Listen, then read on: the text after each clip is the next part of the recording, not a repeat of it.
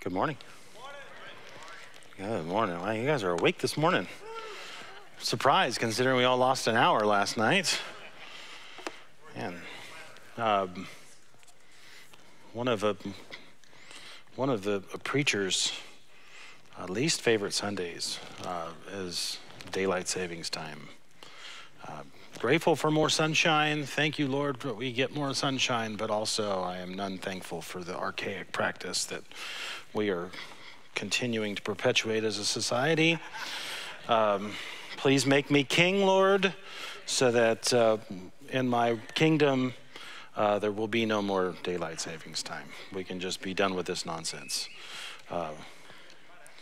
Sincerely, Caleb. Amen. If you have your Bible, open to Matthew chapter 5. We were coming to the end of the road here on our study of the Beatitudes. I've said throughout the course of this series that Jesus is painting a picture of discipleship. Many people look at the Beatitudes and they get really depressed because they look at it as sort of like a thing of like, I've got to do this, I've got to become poor. Really Jesus is talking about the conditions of the heart, the conditions of a person's character, what the output of their life in Jesus Christ actually looks like. So he's painting this portrait of discipleship. And there I go, back in I see many of you looking at the screen and your eyes are like, where'd he go? I'm here. When we think about, so where was I? Oh, Beatitudes, that's right. So in the Beatitudes, Jesus is painting this picture, and he's not pulling these things out of thin air. We've seen this over the last 6 weeks, where he's actually really pointing to something that has deep roots within the Old Testament. It's a part of God's character, his nature. It's part of his design for humanity. And so Jesus is summarizing huge passages of the Old Testament into these little pithy statements. And he's pointing to the fact that if you like this as we embrace this type of lifestyle as a disciple of Jesus, there is a blessing that comes along with it, and the blessing is God himself. As we approach this one, this is, I said several weeks ago, that there's one beatitude that does not have any connection to the Old Testament and has very, very little connections to the New Testament. We're here, okay? It is peacemaker. This is the one beatitude where Jesus is not pulling anything out of the Old Testament. Actually, it seems as though Jesus makes up a word here. He is like he's taking two Greek words and he's sandwiching them together and he's smashing them together, so creating a compound word. And this is the only time in the whole Bible where this word is actually used. And the word, peacemaker. Isn't that interesting that he actually made up a word to describe something that he was actually, talking about is, making peace? It's very sort of ironic that he made up something that, anyway, we'll just go on. You don't think that was very funny. The two words that he put together, these are the things, just so you know, these are the things that I just sort of like, as I read the Gospels or read the Bible, I find myself chuckling because there's always, sometimes like the authors, just sort of like sprinkle in a little dose of irony or a little dose of, sarcasm and or rhetoric. Paul does this quite frequently where he will say something in a certain way, or he'll write something in a certain way, and it is actually like a rhetorical statement. Like he's sort of poking at their mindset. Anyway, so I laugh when I see those things because I'm a Bible nerd. And in the spirit of Bible nerd, I'm going to tell you what two words that Jesus was putting together. So the word here is irene poio.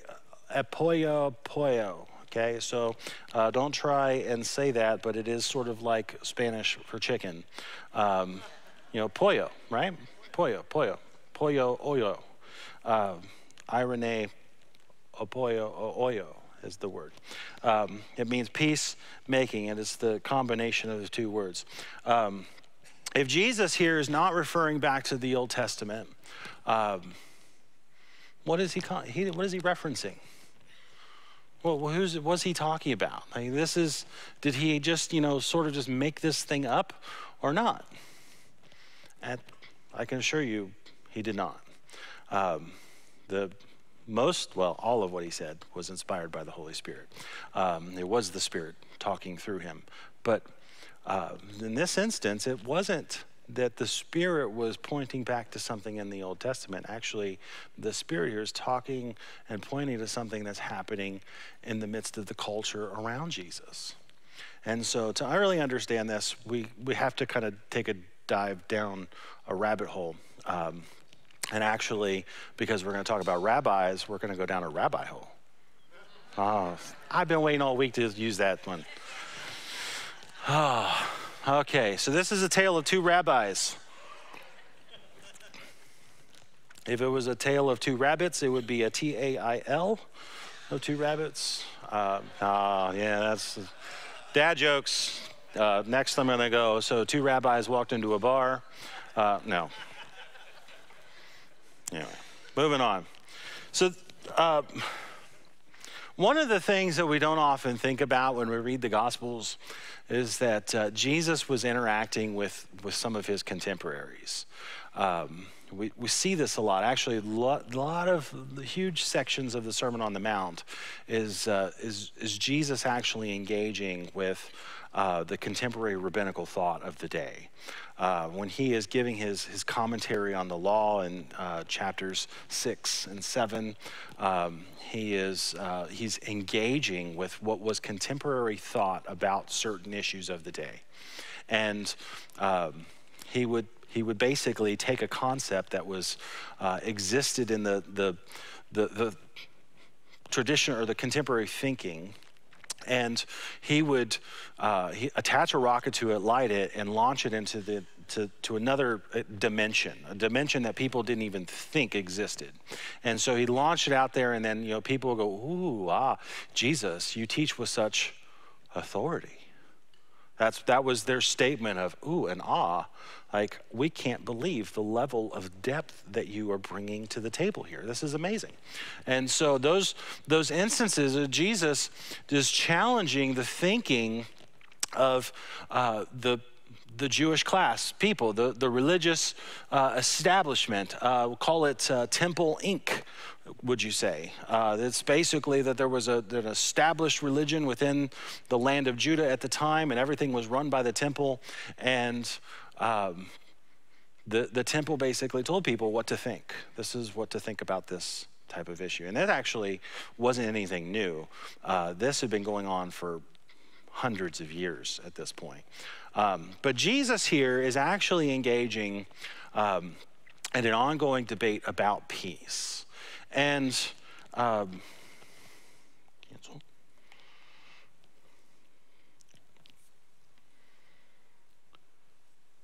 the rabbis that he's addressing, they lived about a generation before Jesus. And they're basically, they represent the two main schools of thinking within the New Testament. And again, you see Jesus interacting with these two different schools.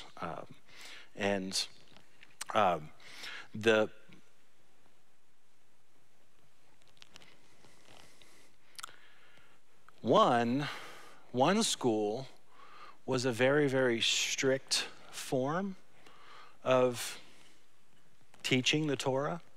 And so when they interpreted the Torah and they looked at the Torah and everything, like they were teaching and all this, like they were instructing people, this school would have used the tightest language possible, right? And it was all nuanced, but it was as airtight as it could be, and at times it didn't even make sense. Like there was a a debate, and this was an actual debate. There was a debate on how to light the Hanukkah candles. Yes, there was. There was a debate. And the strict people were like, no, to not violate any sort of like the religious thing, what you need to do is you need to light them all first, and then every day you need to light one less, because that is, as you progress through the holy time, that is doing the least harm. You're like, is it really? But then the other school was a very sort of, compassionate, approach to the law, said the complete opposite, that actually what you do is when you light the candles, you should light one on the first day, and then the second day light two, and then, and basically as you work towards the Sabbath, it basically ensures, the first view ensures that you do as little work as possible on the Sabbath, and then the last one is you're actually working very hard on the Sabbath, and you shouldn't be doing that. So, anyway, those are the two sort of, views that happened. One was run by a guy named Shammai, and the other one was run by a guy named Hillel. Hillel was the more compassionate one. He was one that said, you know what, let's take a more, let's adhere to the law, but let's not do it at the expense of our common sense. He was more practical. And Hillel was the grandfather of a guy named Gamaliel, and you see Gamaliel in Acts chapter 5 bring some of that, grandfatherly common sense to the table. Hold that thought, we'll talk about that. The difference is between these two basically is there was a convert who was seeking to come into Judaism, right? And so he comes first to Shammai, and Shammai, he asked Shammai, okay, I'm going to stand on one foot, and what I want you to do is I want you to teach me the Torah. And so what does Shammai do? He's the guy that is, very strict, restrictive, airtight, non-compassionate, non-common sense perspective of the law. Shammai picks up a stick and he beats the guy. That's what it says. That's the tradition. He picked up a stick and he started beating the guy. He said, "Be gone." So that was basically his perspective on the law and the Torah. And the convert, the guy who's seeking to convert into Judaism or to become a God-fearer, a proselyte, he goes to Hillel, and Hillel doesn't pick up a stick. Hillel says this: what you do, while the guy's standing on one foot, I'll stand on one foot. Hillel said, what you do not want someone to do to you, do not do to them. That is the whole Torah, while the rest is commentary thereof. Now go and learn it. The guy puts his foot down and he walks off. What did that sound like? Who did that sound like? Jesus, right? I mean, what you do not want, this is the essence of Hillel's teaching, was that what you do not want someone to do to you, do not do to them. That sounds like Jesus. It actually sounds like Matthew 7:12, where Jesus is giving us the golden rule. Do unto others as you would have them do unto you. For this fulfills the law and the prophets, as Jesus says. Now, Jesus gives us the positive of Hillel's negative, because Hillel gives us kind of a negative. But here's the thing, like when you really sit down and think about it, these two statements sound alike, but they're not alike. They're not actually the same thing, because not doing something is different than doing something, right? So, the difference. And that was one of those statements where all the people were like, they heard Jesus like, oh, wow, he said that? He is one who speaks with such authority. Ooh, he just lit the rocket, launched it into outer space. And they're amazed. On peace, Shammai, who was more restrictive, according to the Mishnah, this is what he said: say little, but do much and receive all men with pleasant countenance. That was his idea of peace. It was just basically, what did he say? What does he say? He says, greet people with a smile on your face. Right? That's easy. That's easy.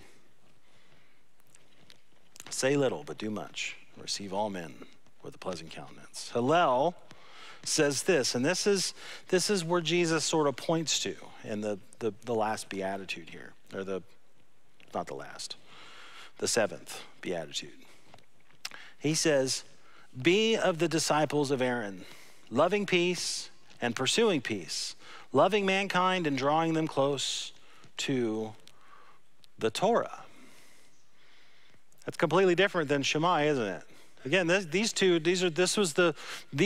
guys had the most influence on the Jewish people that Jesus was speaking to. They did. So like you could have divided the hill, he's on the mount, divide the hill down the middle, and you would have one group in the Hillel camp and you would have one group in the Shammai camp. Now, here's the interesting thing is that while these two guys were living a generation before Jesus, they represented two completely different ideologies about the Torah. And the interesting thing is that they lived in peace. They promoted peace amongst their followers. But the problem is once they died, what happened? It all blew up. And so those two schools basically created two camps, two ideologies, two divisions, and they radically opposed each other. They were fighting it out in the streets. There was no peace among them. And so along comes Jesus, and he starts talking about these things that these people are fighting about. And what's he doing in the midst of it? He's wowing people. He's bringing peace to a part of religious life where there was no peace. There was nothing but conflict. But on peace, Jesus is doing something that is really, really unique because he's sort of in a way pointing to Aaron's thought, right? So what does it mean to be a disciple of Aaron? So the Mishnah and the Talmud are these ancient Jewish documents. They weren't documents in the beginning at the time of Jesus. They were part of the oral tradition. And basically all of it was a commentary on the scriptures. And so within Jewish circles and within the synagogues, they would read scripture and then they would talk about the commentary from the oral tradition, what they had known, which basically means that whoever was talking in the synagogue at the time had everything that they were saying orally transmitted to them from another person. Isn't that interesting? That for me, 2,000 years removed from that, or 2,500 years, that's so difficult for me to get my mind around. But when you think about what didn't they have in the first century? What did they have in the 6th century BC? Well, they didn't have TVs.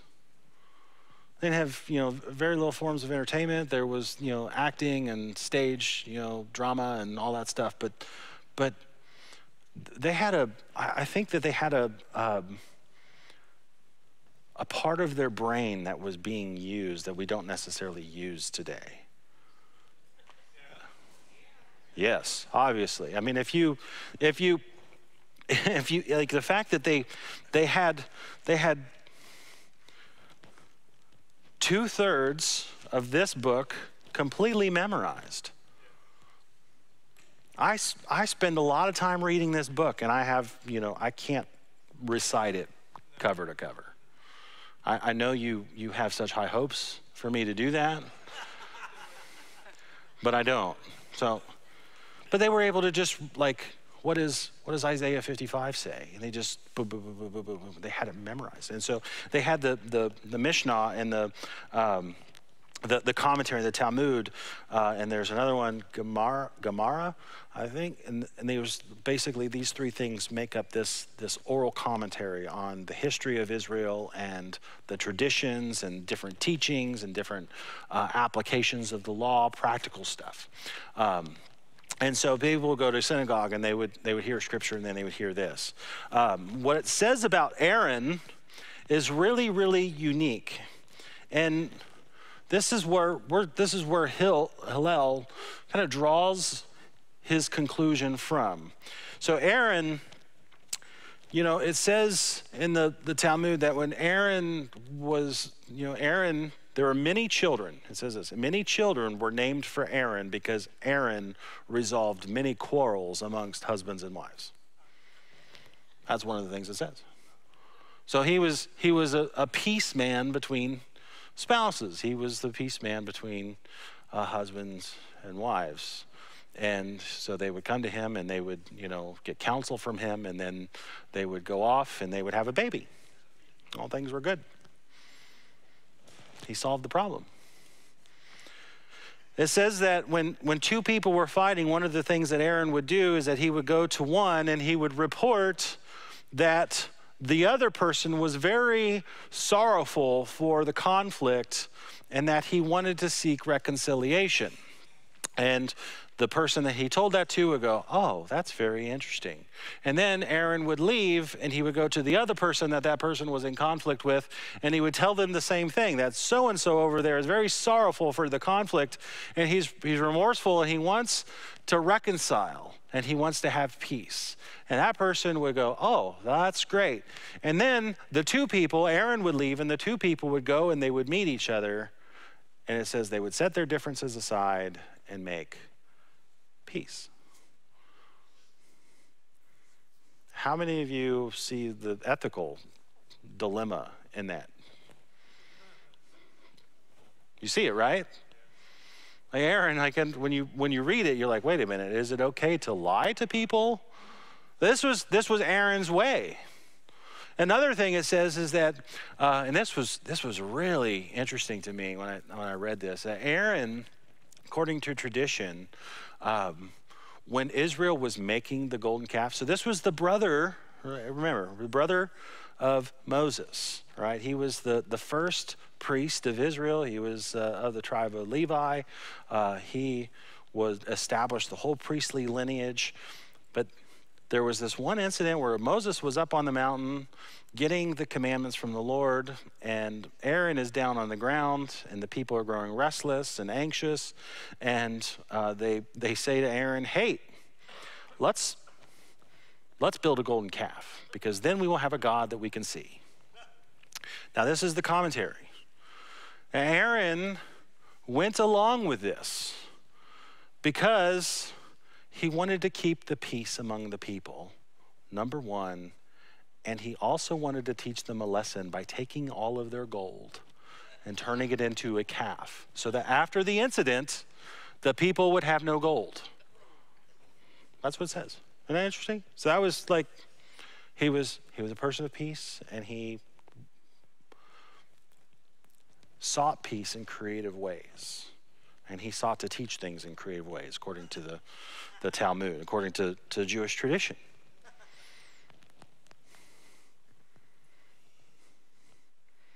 The point of all of it, and there's many more stories, the point of all of it is that Aaron, throughout all of Israel, from generation to generation to generation, and up until the present, he's still seen as a person of peace. And this is what Psalm 133 sort of draws upon. Remember Psalm 133? Anybody quote Psalm 133 out there? You're like, You know this, how good and pleasant it is when God's people live together in unity. You know this psalm, right? You've heard this? Yeah? It's like the precious oil poured on the head, running down on the beard and running down on Aaron's beard, down on the collar of his robe. That's 133 verses 1 and 2. Right? So the psalmist sort of relates here that the unity was an anointing that Aaron carried. You see it? So the oil represents anointing. Blessed are those brothers who dwell together in unity, for it is like the anointing oil that is poured upon Aaron. His anointing is relating to peace. And so throughout Israel and throughout all of Israel's history, Aaron is seen as this guy of peace. And Hillel is saying, look, you Israel, he's teaching this to his camp. You Israel, be followers, be disciples of Aaron. Be known for peace. So the most popular teaching on peace, which was Hillel's, points towards being a disciple of Jesus of Aaron. And then Jesus comes along and he basically here in this beatitude says, no, no, no, no, no. Your thinking and your teaching and the way you understand the way you should live your life as a person of peace is based upon Aaron. And Jesus says no to that. He actually says that your peacemaking is not based on being a follower of Aaron, but your peacemaking should be based on being a son or daughter of God. You see that? Blessed are the peacemakers, for they shall be called the children of God. Not the followers of Aaron, but they should be called the children of God. So Jesus is taking the common outlook on peace and being a peacemaker, and he's turning it on its head and saying, no, no, no, no. And which is interesting because he's talking about discipleship. I mean, go back to what I said in the beginning. He's painting a picture of discipleship. And here almost at the very end, he sort of takes a sharp left-hand turn and says, now. You think that I'm painting a picture of you, what it looks like to really follow me. But what I'm really doing is I'm painting a picture of what it looks like to be a child of God. John 1, for those who believe in Jesus shall receive the right to be called children of God. It all comes together.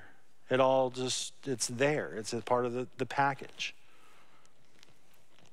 So peacemaking comes from sonship of your heavenly Father, not your discipleship of Aaron, is what Jesus is saying.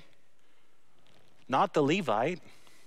I would even venture to say, go far enough that our discipleship is based upon following Jesus. But here, Jesus is giving us a caveat that says, your peacemaking is not part of your discipleship with following me with your whole life. Your peacemaking comes with the territory of being a child of God. Are you with me? He takes it a step further. Again, Jesus is known for taking the idea, attaching a rocket to it, lighting it, and going whoosh. There we go. Launch into the outer atmosphere. He just did that here. He just launched it to the outer limits.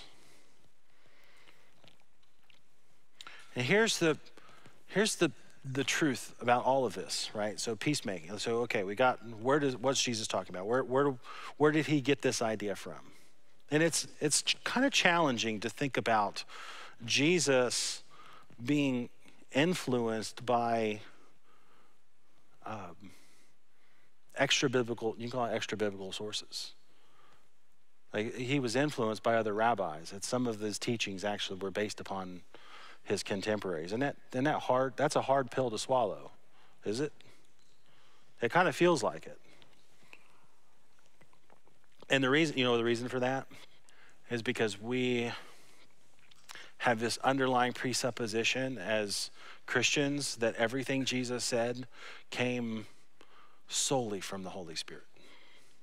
Like, I don't, hear me, I'm not going to discount the Spirit in Jesus. Like the Spirit in Jesus and God, they're all the same. All part of the Trinity. But it's interesting to think about how the Spirit working several generations before Jesus actually paved the way for Jesus to kind of set up and say what he did. Isn't that interesting? The Spirit of God has been working throughout all of history to get to Jesus, so that you and I could get Jesus and complete the story. That's what you're looking at. Anyway. Peacemaking, when it comes to peacemaking, this world that we live in is in desperate need of peacemakers. Wouldn't you say? Can I get an amen? Amen and a hallelujah. Throw your hats in the air, wave some handkerchiefs. Like, our world is in desperate need of peacemaking because we live in a world of conflict. There's constant conflict. I read a study once that said in 6,000 years of human history, do you know how many years were actually non-conflict times? A grand total of 230 some years. Out of 6,000 years of human history, 230 some years were spent. And that is not, in succession. That's if you take the little months and the years between wars. From the beginning of our history, humanity has been in conflict. Reminds me of the Terminator. Terminator 2, he's talking with the Terminator. He goes, one of the things you need to know is that you guys are sort of bent on destroying yourselves. We are. Our world is in conflict. The world desperately needs peacemakers. But here's the thing you need to know. Peacemaking is it's just a little bit different. Our world knows peacekeepers, not peacemakers. But there is a difference in peacemaking and peacekeeping. Peacekeepers, what they do is they avoid or de-escalate conflict to keep the peace. It's not actually about solving or bringing healing to any type of brokenness out there, which is what peacemakers do. They bring healing to the brokenness. They look for solutions to the brokenness. They look into the chaos and the rubble, and they say, okay, what is the systemic cause of this? And let's get to that. They're like surgeons in the midst of conflict. They're looking deep into the tissue for the problem and saying, let's solve the problem there and bring healing up to the surface. Peacekeepers are like, oh, let's just put a Band-Aid on it. Now, I will say that peacemakers or peacekeepers they're necessary. And in our world, I think they're vital to the protection of innocent people. And all we have to do is look back to the genocide in Rwanda and the other genocides that are happening throughout the world currently. And we just said, look, the world they need the peacekeepers there to protect innocent lives. And so peacekeepers sometimes they will use force to protect the innocent, but that's not peacemaking. Because the peacemaking comes from deeper beneath the surface than just controlling the violence between two groups of people. So peacemaking is a willingness really to lay down your life at the expense of other people's flourishing, or the expense of your own discomfort, so that other people could flourish. Peacemaking sometimes is just really just misunderstood. I know this to be true, that sometimes when people engage in the peacemaking process, what it looks like to people who are on the outside is that they're having lunch and dinner with sinners, tax collectors, and prostitutes. So Jesus did. When Jesus was having dinner with a tax collector, what was he doing? He's bringing peace to Zacchaeus' life. when he is sitting at the table and he's receiving the anointing from the sinful woman, what is he doing? The outsiders, the religious establishment is looking at this, and he's going to let a sinful woman like that anoint him with oil? What on earth is going on? And meanwhile, Jesus is sitting there bringing peace to the woman's life, bringing honor and dignity to the person's life. He's going to let that outsider touch him, or he's going to touch the person who's unclean? How can that be? And what's he doing? He's bringing peace. He's bringing ease where there's dis-ease. And the people who are just sort of, onlooking, I'm telling you, in your life, it's going to look like it's going to draw fire. I'll tell you this, it will draw fire. When you engage in the peacemaking process and you start like, I'm going to bring peace to this person or this situation or this people group where there's no peace, what that's going to look like to some people is going to be like you're hanging out with the prostitutes. What are you doing walking the streets? Why are you there? What is wrong with you? But they don't see your intention to, in the midst of chaos and turmoil and discomfort and disease and sin, they don't see that you're out to make peace. Because peace, let me tell you, peace is not the absence of conflict. We're always going to have conflict. Peace, in the biblical sense, it really is that presence of divine wisdom. It's the presence of God's eyes in the midst of the situation.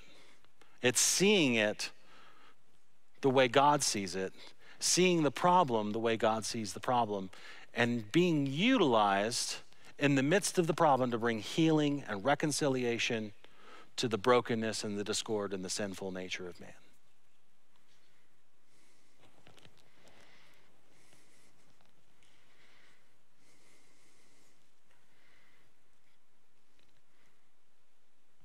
It's wisdom.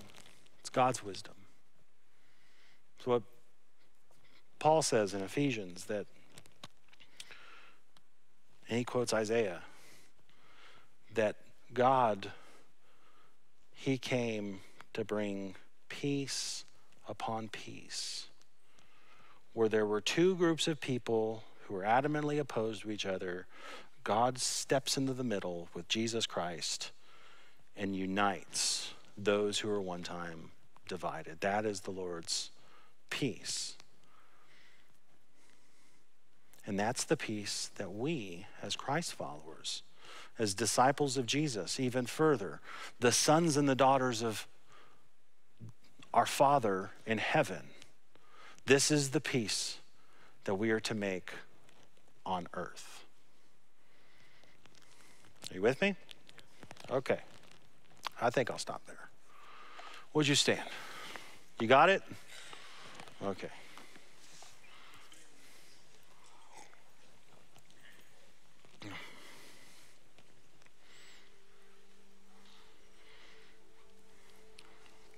For those of us, God, who are here,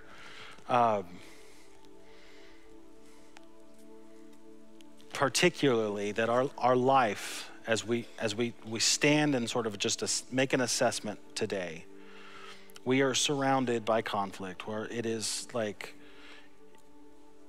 in the finest, purest sense of the word, our life is a conflict zone. We know no peace. I ask Jesus for each and every person who is here that needs the peace that surpasses all understanding, the peace that comes from heaven, the peace of the Prince of Peace. I ask Jesus that you would impart that peace right now in this moment. Settle the storm. Speak shalom from the bow of the boat to the storm, and calm the wind and the waves. Bring peace to our lives and our hearts. Bring peace to our anxiety. Bring peace in the midst of our darkness and despair, our depression. Bring peace. Would you release peace, Jesus? Release your peace.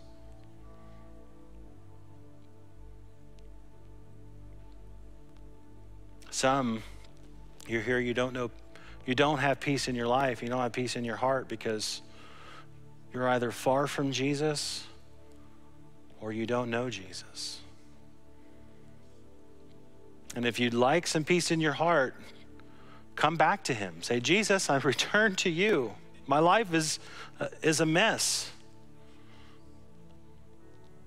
Chase him down like Zacchaeus did. Chase him down to the end of the street and climb up a tree. Yell his name, Jesus, Jesus, Jesus, like blind Bartimaeus in the street. Jesus, Son of David, have mercy on me. Cry out for the Lord's mercy.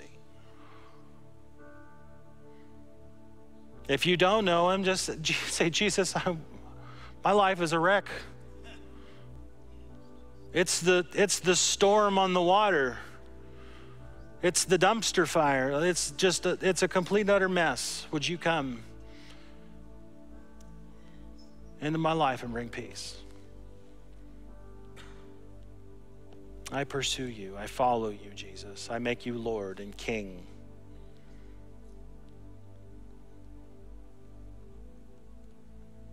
The Bible says if you want to start a relationship with Jesus, basically it's to repent and believe and have faith that Jesus Christ died on the cross for your sins. And then on the third day, he conquered death by raising himself back to life.